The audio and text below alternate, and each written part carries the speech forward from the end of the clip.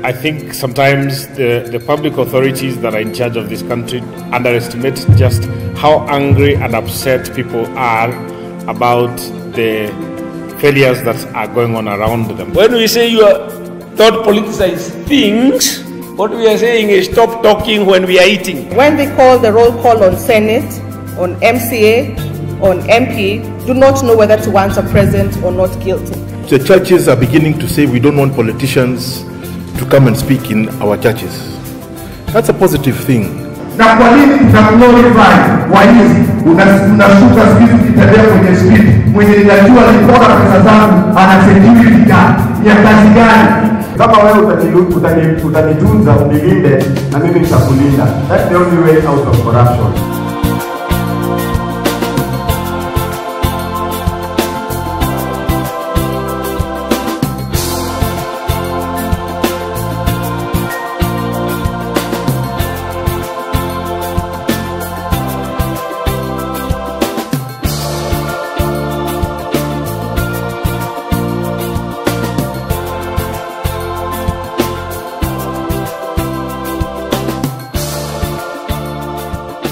Holding this activity is to allow citizens to come together and reflect on what actions to take against corruption.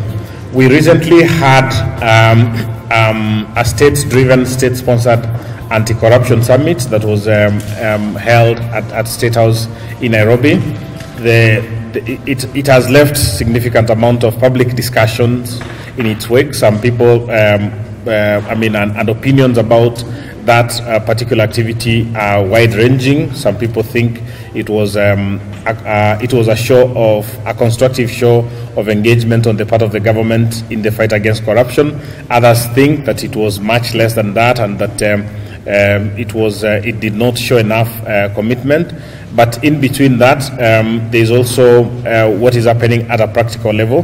The fact that we have got daily revelations of corruption against which there has not been much tangible action. So the question then being raised logically is whether whatever political commitment is claimed to exist against corruption can be translated into practical action against corruption.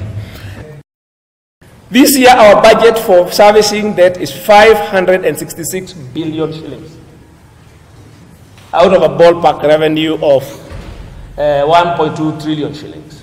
It's actually now more than the total government salaries, wage bill, which is about 300 billion shillings. Yeah, 350. If you had count, is about 400 billion. So we do not know what that money is. Okay. We know, of course, a lot of the debt we are paying is for a railway which is not even finished. Yeah? And for us to finish that railway, apparently to get it to Marava, we're going to have to borrow double what we've already borrowed. It has to be 1 trillion shillings. So, when you think about corruption, please do not get lost in this political vernacular. Talking about development. Whenever you hear people who are corrupt making an argument about things, that this is about development, these people are derailing development. Yes, stop politicizing things. What they are saying is, when we say you are not politicize things, what we are saying is stop talking when we are eating. Ningetaka tubadilishe sisi kama wa Kenya, tubadilishe some of the words we use. Tunasema ufisadi, corruption. Lakini ukitafuta kwa lugha zetu za nyumbani na vernacular languages, there are very few where you have corruption. Because in many of our communities, it was not, people were not, that corruption was not there. Lakini ukiambia mtu mwizi, watu wanashika. The characteristics of this condition of planning that we're in is, first of all, it's about profit before everything else. Before health, before education, it's about people profiting constantly. Secondly, the state, serikali yenyewe inatumiwa for this planning. Thirdly, another characteristic, this state uses always disproportionate force. Kama mtu anaiba kuku, unasikia amefungwa miaka 10. Yule anaiba bilioni 1 anaingia kotini siku 2, anatoka siku 3, anatoka alafu anaachiliwa. Kenya, in the whole of Africa, is number 1 in sub-Saharan Africa in terms of implementing international statutes in anti-corruption and getting experts from outside to assist us with our own laws and regulations with regard to statutes and laws to fight corruption. In fact, Kenya, I think, was either number 2 or number 3 in the world to ratify the United Nations Convention Against Corruption. And I'd like to read a quote from Theodore Roosevelt, who said, when they call the roll call on Senate, the senators do not know whether to answer present or not guilty. When they call the roll call on Senate, on MCA, on MP, the senator, MCA, MP, president, deputy president do not know whether to answer present or not guilty. And I think that is very true for our case. It is obvious that corruption affects all manner of rights, civil, political, economic, social, and cultural, because, as has been said before, it creates a situation in which citizens no longer believe or no longer trust in institutions. They are in despair, and they no longer feel as if even what is being said that is being done to them is benefiting them. Mpaka sasa hivi nikisimama hapa nagombea nasimamia vita dhidi ya ufisadi. Ufisadi ulianza na mimi mwenyewe. Manake kuna wakati mwingine mtoto amevunjika mkono, hata hakuwa amevunjika mkono, alianguka, kuteguka. Nikampeleka hospitali kuu ya Kenyatta. Katika ile line ya x-ray, nafikiri yule mhudumu aliniona mimi tu kati ya wale watu walikuwa wamejipanga wengi sana huko, akaona yule mama ndio wacha nimweze kidogo ama nimuongeleshe kidogo. Akamwambia yule mwenye kupiga x-ray, akamwambia kwa yule mama ni jirani yangu. Hebu jirani njoo, na mimi nikaja. Akaniambia tena utahudumiwa kwa haraka, lakini ile x-ray inachukua shilingi 300. So mimi nikapeana ile 300. Mtoto tukarukishwa line, kulikuwa na wagonjwa wengine ambao wanangoja kupigwa picha za x-ray. Tukarukishwa line. Wakati tuliporukishwa line na mtoto, tukaenda akahudumiwa, kweli x-ray zilipigwa. Mimi nangoja risiti nipewe.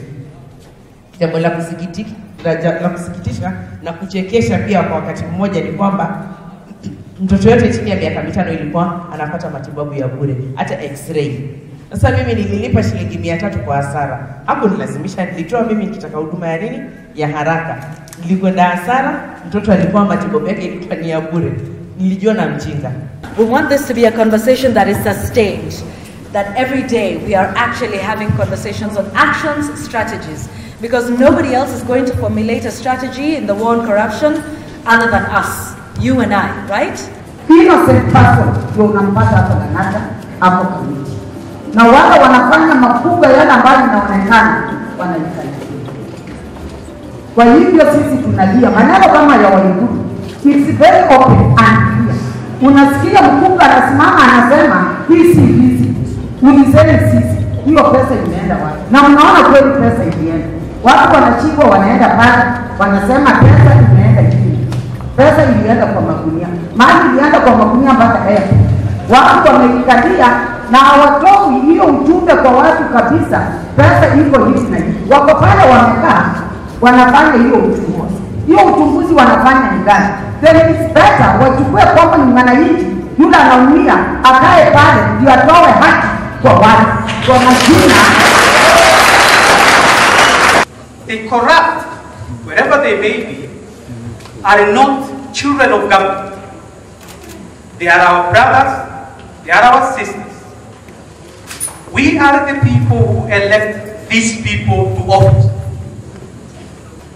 We have to hold our leaders, the governors, the MPs, to account for the money they have been given.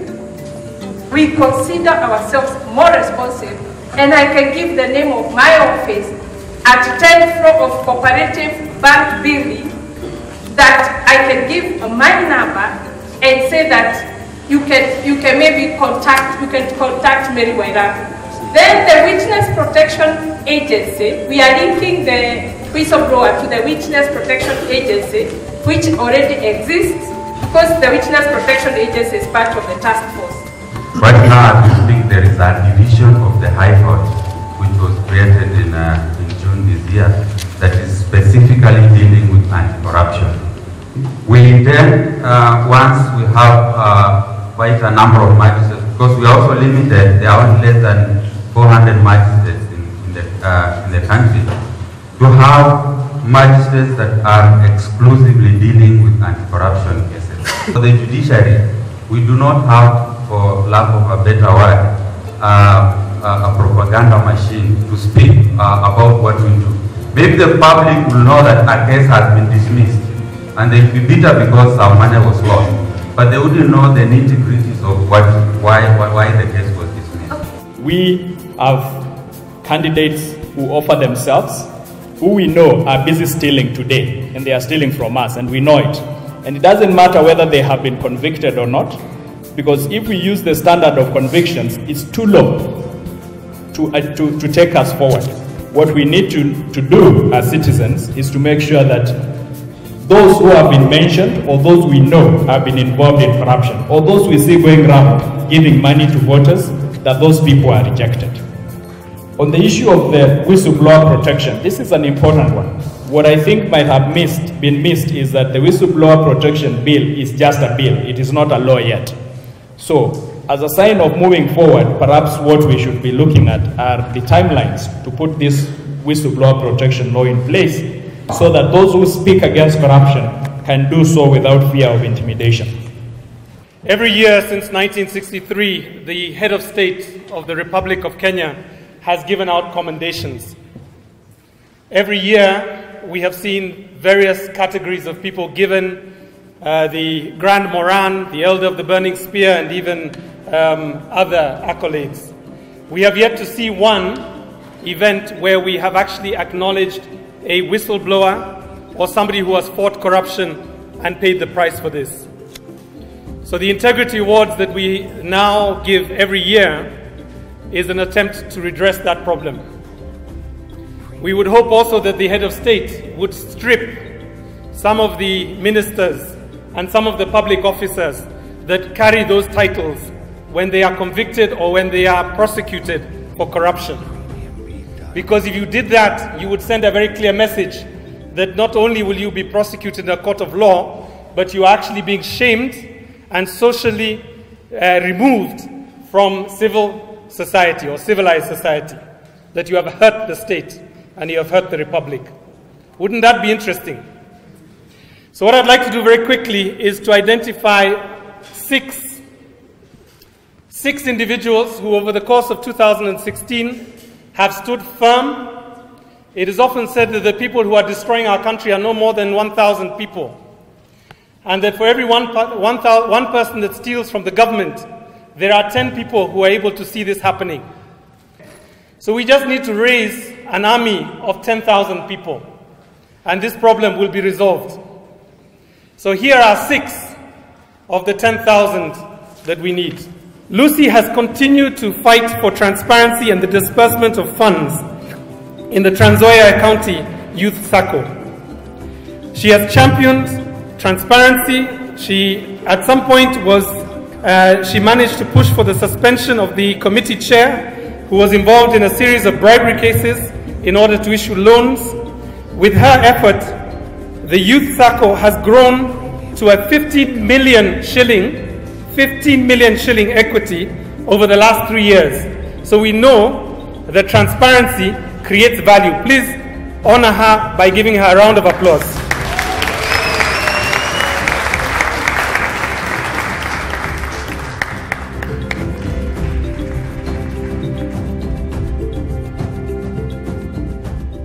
Winnie has worked on issues of advocacy for justice, women's economic empowerment, gender-based violence, and she's particularly passionate about young girls. She's a representative of the Busia County to the World March of Women. She is also a young African leader, and she she came to our attention when she went and took on a police officer who had been accused of defiling a 15-year-old girl in Kiambu. These protests did not come without a cost. She was locked up with 8 of her colleagues, and today we honor her for her courage and for her stand for justice.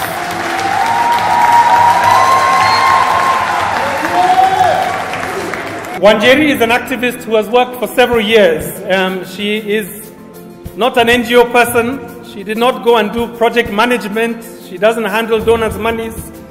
She's actually a financial planner in a leading insurance company. After 2 years of soul-searching, decided that actually justice would be her career. She became a full-time volunteer.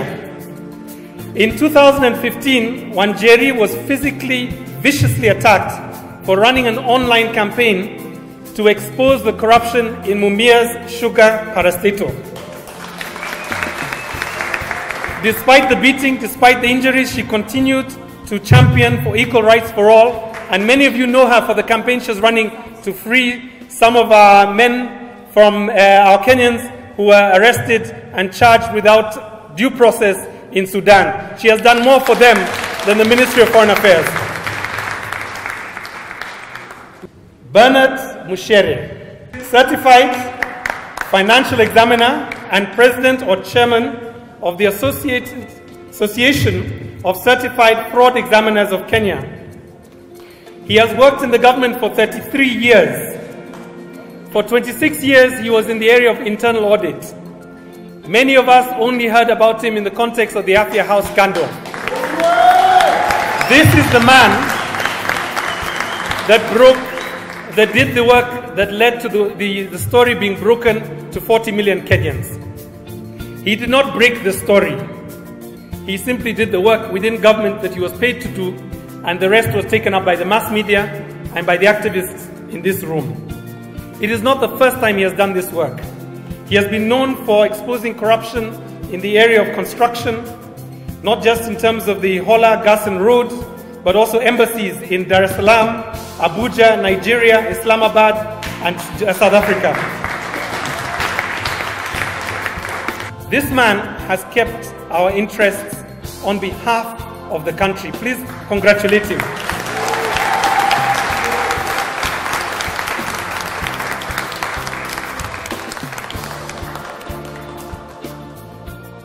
One person is, of course, award-winning Kenya food journalist, one of our most famous. He is also a human rights activist. He continues to fight for Kenyans on all the issues that demand our attention. He is recognized not just in this country many times, but also in many countries across the world. And recently he declared his interest in serving the public not as an activist, but as a member of parliament. So please congratulate him for continuing to do this work on our behalf. Ladies and gentlemen, let me introduce to you the next round of Integrity Champions 2016. Congratulations.